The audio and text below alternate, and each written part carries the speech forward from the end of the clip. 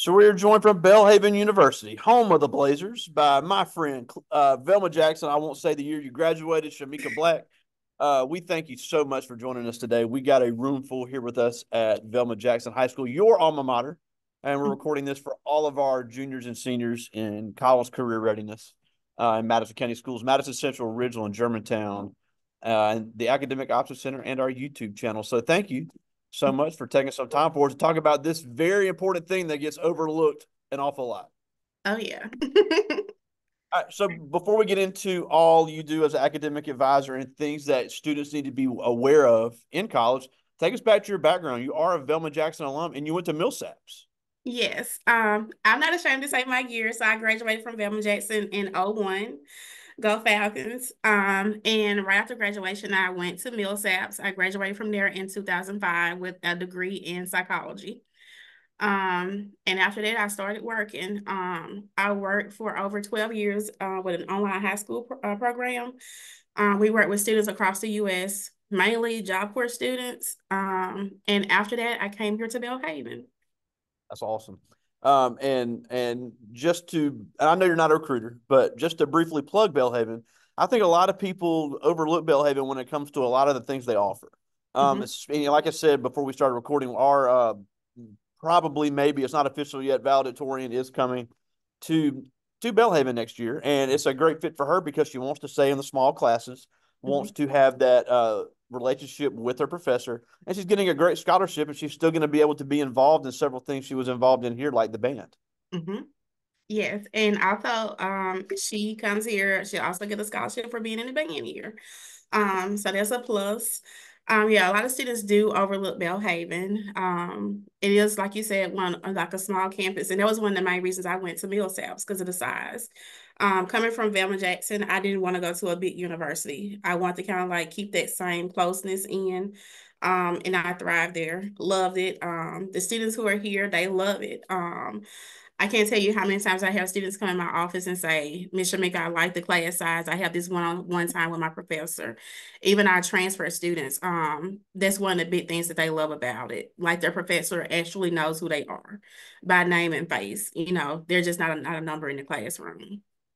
Absolutely. Well, we don't have to go down the Belhaven rabbit hole. We have Master Davis who does that for us every year, and I've Oh never yeah. met anybody on fire for Belhaven. But what you do is you advise a good bit of the students there at Belhaven. Now, whether somebody goes to Belhaven or not, I think what you do is so important because I think students have a misconception of when they go to college of this is the way it's going to be. I'm going to have my classes at this time, and it doesn't exactly work like that. So, talk about when students come in, especially as freshmen or as transfers, and they Mhm. and they sit down with you, no matter what their major is, how you work through how these classes are scheduled because it's a lot more difficult than people realize. Yes.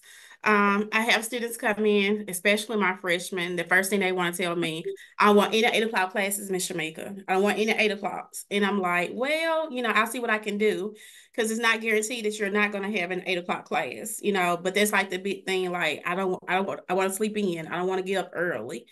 So that's one of the big things. Also, I'm pretty sure it's like this at other colleges, but especially here at Belhaven, we have classes that are only offered in the fall, or only spring, or fall odd, fall even, spring odd, spring even. So it's just like a big puzzle putting together, making sure they're taking the classes when they're supposed to, especially when they're offered. I have some students say, well, can I wait and take that? Well, if you do, that could extend your time here. And who wants to stay here extended time? So just, really working around those schedules, trying to get them, something they really want, but also like, hey, you really got to go ahead and take this class. Yeah, and then once you get into your major, and I know this is the case in any university, there's Hmm. going to be times where a class is only offered once, and that professor wants to teach it at 8 in the morning and get it out of the way. And you can Yes. complain about it all you want, but you've got to take that class if you want to get your diploma. That's it. I tell them quickly, like, hey, go ahead and take it. Get adjusted to these 8 o'clock classes. You did it in high school. And when you go into your career, you're probably going to have to go to work at 8 o'clock. So get adjusted to it.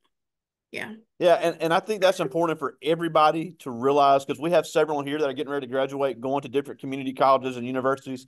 And I think to go ahead and get that mindset of, look, you can't go in there at making all these demands because at the end of the day, yeah, people like you are going to work to try to accommodate but Mhm. especially if you're going to play sports at a university, Oh yeah. you're going to have 8 o'clock classes because you're going to have practice in the afternoon. Right. Yes. And that's another big thing. Unfortunately, I don't work with athletes, but everyone else in my department do. And I kind of like, accustomed to what they have to deal with. Like you just said, athletes, they're practicing many hours a day. Also they have team meetings. It's just a whole lot different from being in high school sports.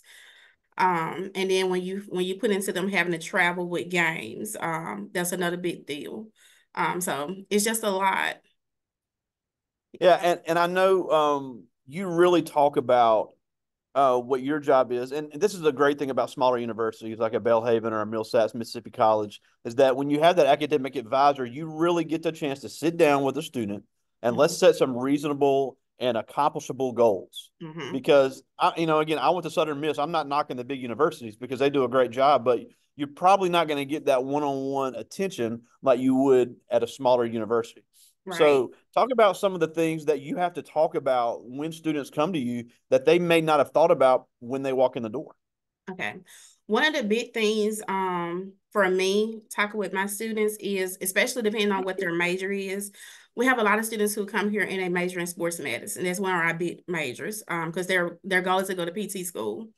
Mhm. Letting them know right off the bat, hey, what school are you want to go to after Belhaven? You need to look up their requirements. GPA, one of the biggest ones. Because I can easily have a student sitting here with a 2.0 and you're not getting to PT school with a 2.0. So that's one of the big things. Do your research. When you figure out your major, do your research so you can know what your GPA needs to stay at, or the minimum you need to be at the least. Also with nursing, a lot of our nursing students come in. Okay, their big thing is, I want to be a nurse, Miss Shamekia, but do you know what the requirements are? There are prereqs to get into the nursing programs. You can't have anything lower than a C in your classes to be in the nursing program. Things like that. And they look like, oh, I didn't know that. So just being very informative about what your goals are. So it's important to have those goals, but be specific with your goals. Just do your research, whether it's for med school, law school, know what you have to have after your undergrad. Yeah, and I'm glad that we've had a lot of students, no matter what decision they make, they're getting informed. They're saying, look, we had one student and she's not here, so I won't talk about her. So, but her goal for the longest time is she said she wanted to be a nurse. Mm-hmm. She looked into the degree requirements at several universities, and she's like, I probably need to do something else. Mm-hmm. That's fine. Mm-hmm. But the main thing is not wasting time, Right. wasting money, wasting all types of hours when you really are not going to be chasing that, because obviously the goal is to get in and get out, Right. especially with the cost of college rising. It Mm-hmm. really is important to sit down with someone like you. Let's set out a plan and let's see what we can do to get you graduated onto that next step. Right. Now, what are some of the things that you see that, and we talked about a few of these. What are some of the misconceptions that you see students have, especially the first time they walk in there, about how degree programs work uh, and how class schedules work? Okay. So with the certain degrees, they will come in, they automatically think, just say, if they're a history major, they think they're just only going to take history classes. They forget about the Ooh, general education courses that they have to take. Like, no matter ooh, what your major is, you got to have a math. You have to have Comp 1 and 2. You have to have literature. And then, of course, we're wow, a Christian school, so there are Bible classes that they have to take. So they're real shocked about that. They think they're actually just going to take what they're majoring in. wow. Mhm. I did not think about that, but that's also another good reason, especially our juniors, consider dual enrollment, where Mhm. you don't have to take those, or if somebody wants to go to the community college route first, which is a great idea, you can knock all that out, and then when you're at your university, you can just focus on your major. So Yeah. that is another strategy that I think a lot of people should really think about as they start making decisions. Mhm. Wow. So people really come in there and think, I'm just going to take this kind of class. Yes. Yes. Um, Now, and again, I know you're not a recruiter, and I know you're on the academic side, but what are some other ways that you encourage students to accomplish these goals? Because obviously, we all know the academic side of college is very important. but there's a Mhm. lot more to the college experience and to taking that next step than just your GPA, because there's a Mhm. lot of networking that needs to be done. There's a Yeah. lot of activities to do, and there's a lot of ways that you can get involved as far as internships and student organizations. Mhm. That's another thing. Internships, that's one thing that I recommend students, if you can and have the opportunity, do your internships. Like some of our majors require internships, others don't, but still it's good to have that experience. Because even now, my graduates who just graduated, they're reaching out to me for like letters of recommendation. But they're saying also, Miss Shamika, I didn't think it would be this hard to find a job. I have the degree, why I'm not getting hired. Because a lot of them get that, like they send their resume in, but they will get the response, do you have any experience in this area? Like they're looking for more than just having that degree. So if you can do internships, do that because that's going to get you some experience under your belt. Yeah, and especially, and I think a big selling point for Belhaven, and I try to tell kids this, again, I'm not knocking the other universities, but like Belhaven, Millsats, Mississippi College, you're in Jackson. There's a lot of businesses here that are always hiring internships, are Mm-hmm. always hiring interns, even if it's just for the summer. You can get Right. that hands-on experience, and you can really get a good glimpse of how the business works, and it's something you can put on your resume, so you can have an idea of what you're getting into once you do graduate. So, and especially, and you mentioned the pre-law group. All these law firms in Jackson, they're always looking for clerks over the summer Right. to come in and help. Mm-hmm. And then the student organizations as well that are tied in to the major. So what are some of those that and I know that's not your department, but what are some of the other ones that you kind of know about there at Belhaven? I know like with nursing, it's pretty easy for them because they have to do clinical. So they're already getting out there and they're getting their experience. With business, they have their organizations that also put their students out there. They have speakers coming in weekly talking to them like from different businesses. Our science department, they have like the chemistry society, just different departments have their different organizations and they can get active that way. And also we have so many volunteer opportunities on campus with different groups. It's just also about the students, getting involved. So that's a big thing. Like when you go to school, you try to get involved, even if it's just with one organization, be involved because it's going to get you out there. Yeah, and I know Belhaven has a great relationship with First Presbyterian Church, and Mm-hmm. they do a lot of joint community service projects there in the Belhaven and Jackson area. And these kids don't want to believe me on this, but that is an unbelievable resume builder, because Mm-hmm. all these corporations that want to, push their community service, if you've shown that you can do community service, that makes you look a lot more attractive as a candidate. So, Right. like we said, it really is a triangle. It's the academic, the community service, and the networking. I think is so important when it comes to a great college experience. Mm-hmm.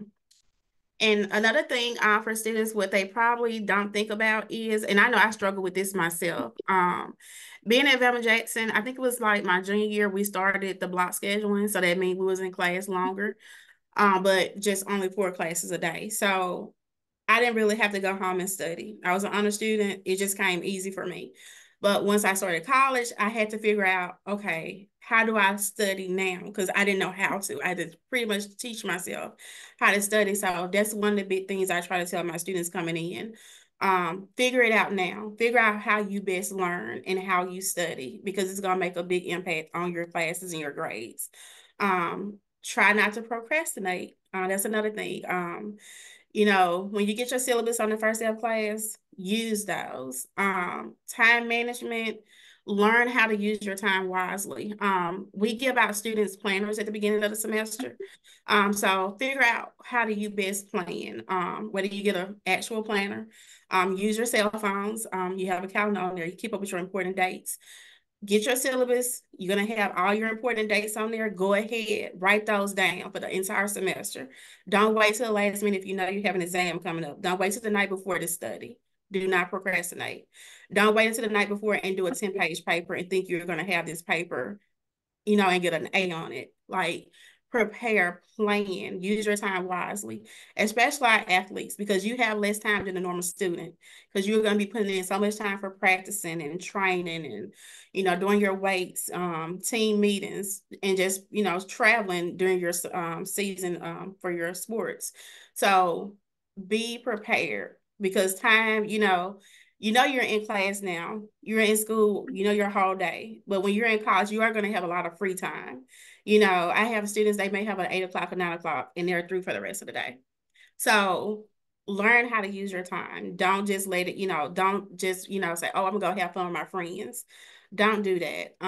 Use your time wisely. Yes, take some time for yourself, but study. If it's just 5 or 10 minutes a day, put that time in per class each day so you can be prepared.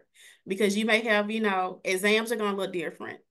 They're going to be essay driven, like you have to do your essay questions for, it's not going to be always multiple choice. So prepare now. And the better you have that mindset, the easier it's going to be when you get to campus. I agree, and I think that'd be the case anywhere. And another Mhm. thing on top of that is, one of the only things that I think is negative about Velma Jackson. I've been here coming on to be next year be 10 years. There's so many great things about this school, but unfortunately, people can't help where they're born. They can't help where they grow up. So you're very sheltered around the same type of people, same group of people your entire life.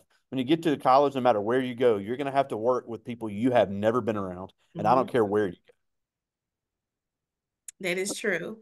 And another thing is learn how to use your resources. I had a student actually this semester told me he came to my office and he said, Miss Shamika, I didn't even know where the library was located. Like, what? Wow. So, like learn your resources. I'm pretty sure other campuses do, but we have tutoring here at Belhaven. It's free to all of our students. I've even had students come in, like if they're struggling in a class, I recommend, hey, why don't you go to the Think Center for tutoring?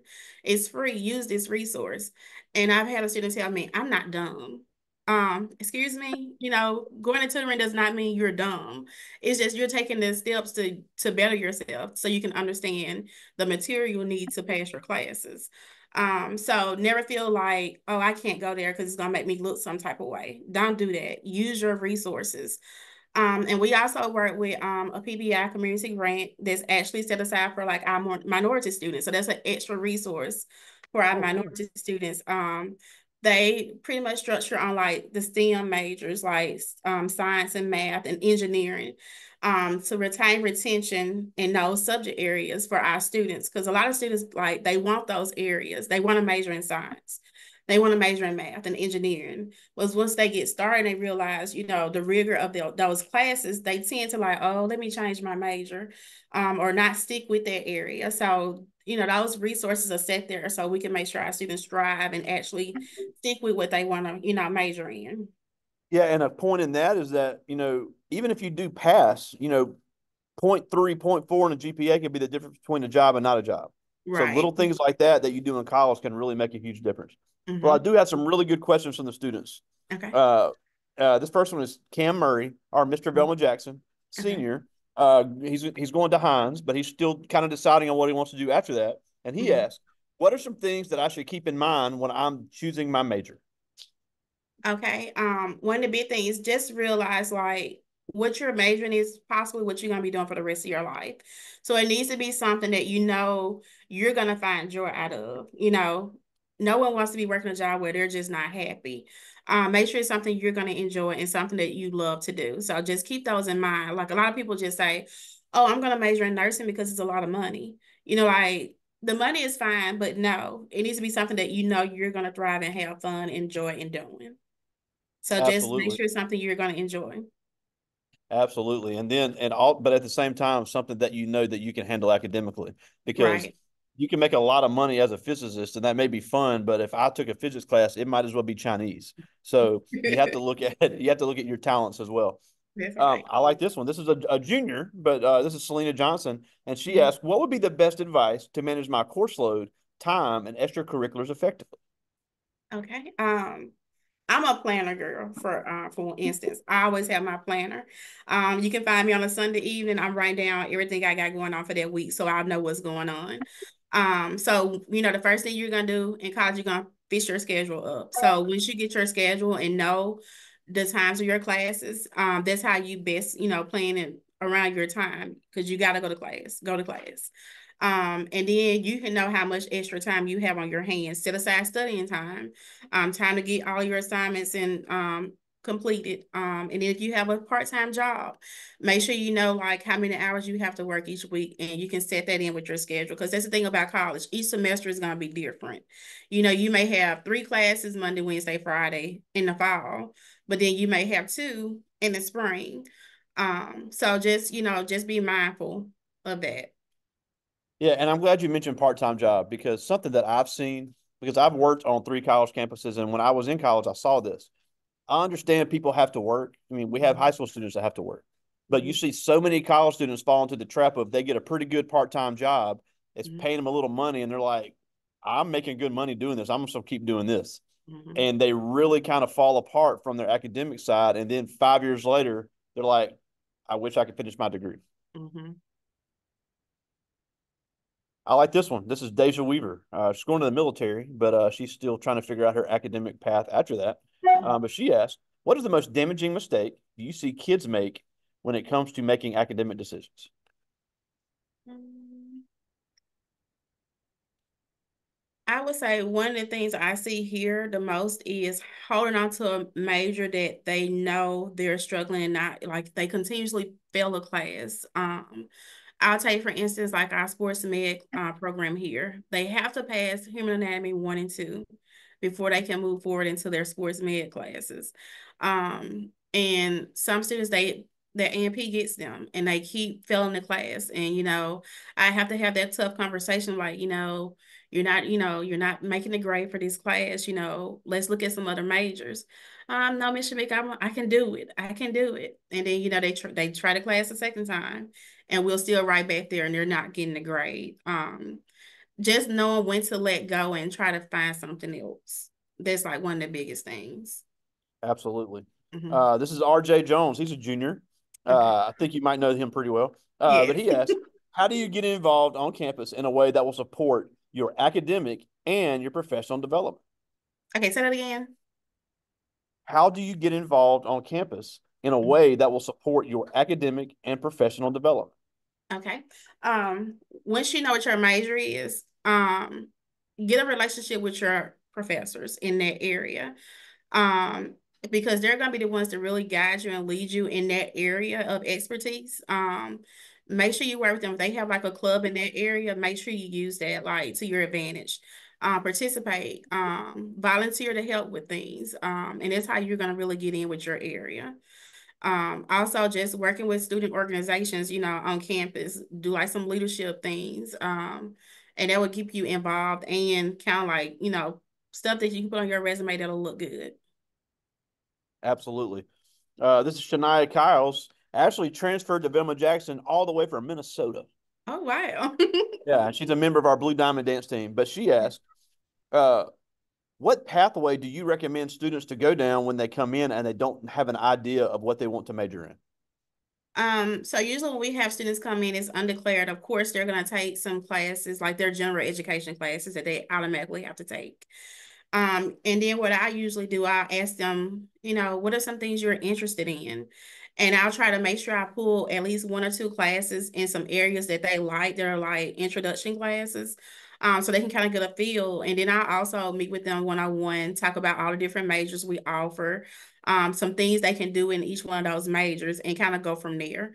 But once they try to, take a few of those classes, they kind of get a feel like, I'm really interested in this. Let me try this major. And I also, advise that they go talk to the chair of that department, just to get some, feel on that as well.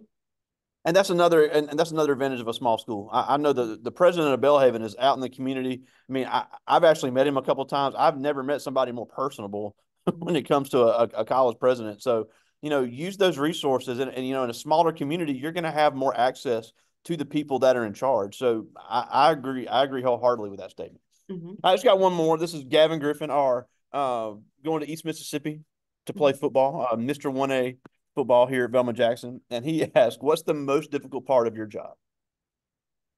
Um, I advise over 300 students each semester here. Wow.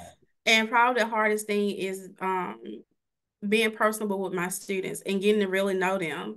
And when they're going through, whether it's a death in the family or just financial issues, taking it on for them, and being there for them, because that, it gets to you sometimes because you really love your students. So that would probably be like the hardest part of my job. Yeah. Absolutely. Well, we're almost out of time, and we thank you so much for joining us. And and I know you told your year 2001, but still, I always say this to every Velma Jackson alum: we're so proud to call you an alumni of our amazing school and just all the great work you're doing. So I think I can speak for everybody at Velma Jackson in saying that. But it wasn't that long ago. We're about the same age, but that long ago, you were at this same school in the same community, walking these same hallways, and you Mhm. had to make the same decisions these kids are making now and did not have the same types of resources that they have, but yet No. you still become extremely successful. So Mhm. we are literally graduating next Friday. These Yes. kids are getting ready to make a huge adjustment. So what can they do to prepare their self and prepare their mind for what is about to happen? Just know what you want to do, and not necessarily know what you want to do, have a plan, get you some goals and stick to those goals. Even if it's just three goals, write them down this summer, and when you start college in the fall, stick to those goals. Because if you know what you're going in working for, you're gonna pretty much stick to those. And don't be afraid to ask for help. Ask for help, use your resources, and you will be fine. Absolutely. Well, we thank you so much for taking some time for us today. My friend, Shamekia Black, over there at Belhaven University, home of the Blazers. Talk to you Thank soon, my you for friend. this opportunity. All right. See ya. All right, bye.